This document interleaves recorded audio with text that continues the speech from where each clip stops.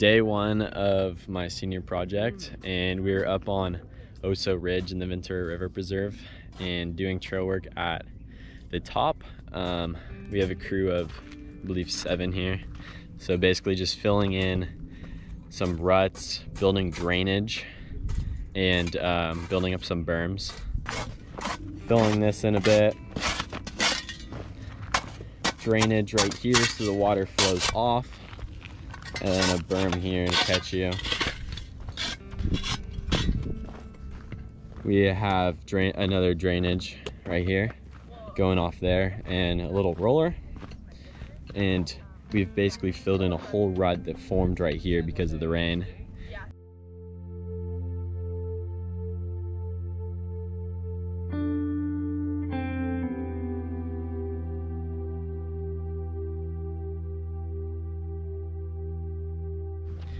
Day one is complete. We did a little work. Nice to get things started.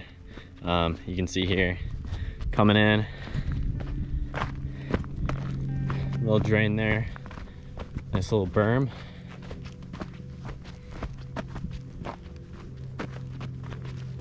Come through here, made that a little wider.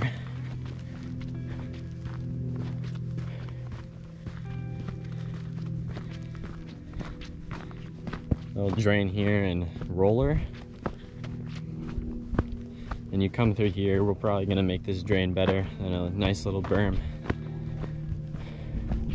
So yeah, it's a good, and then drain and roller. So it's a good start to things.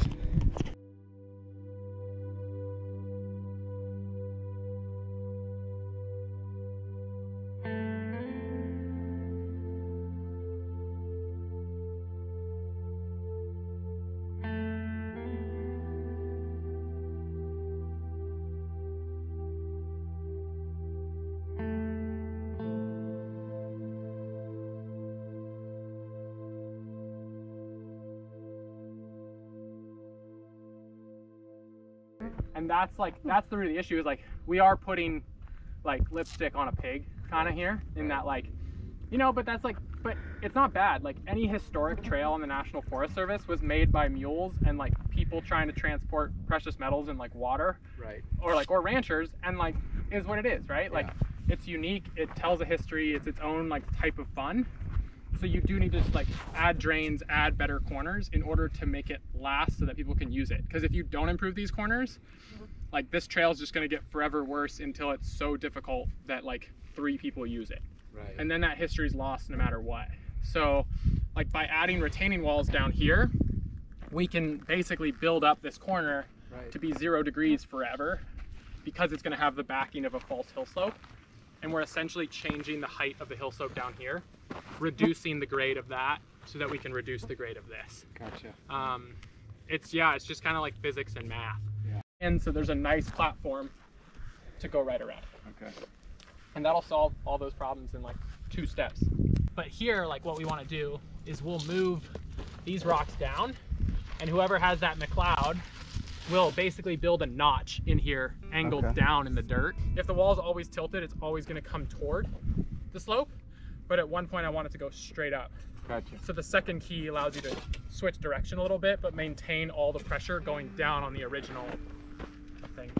Like 80 million year old rock. I mean, that's why I like it all, is like you're basically in a natural classroom. Like trails aren't just for, you know, like being outside. I mean, I just think like it's cool that you're traveling over millions of years of history in like 30 seconds on a bike. Yeah. If that, probably 10 seconds on a bike. Like, Yeah. And it's, I mean, it's a natural laboratory in and of itself. Like when you're bringing kids out here, like they're just inherently learning. Like you see changes in rock, like you understand it's different with your tires when you're going on different spots. Like, well, before and after rain. Yeah. You know. Geology, climate, ecology. Like, yeah, building retaining walls, like you are providing the foundation for plants below that retaining wall to like actually come out.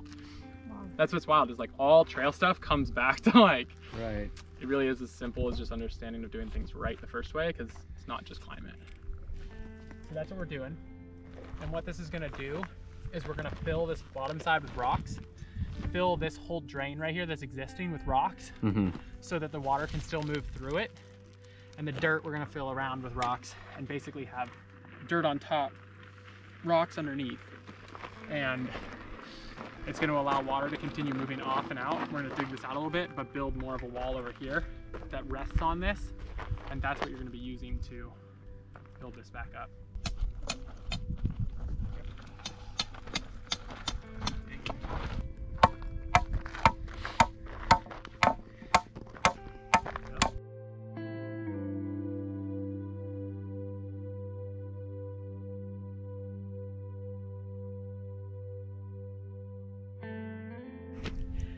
Hey guys, we're back here on Oso Ridge. I'm here by myself today, getting some work in after the rain. It's March 30th, so it's been a while since I did trail work.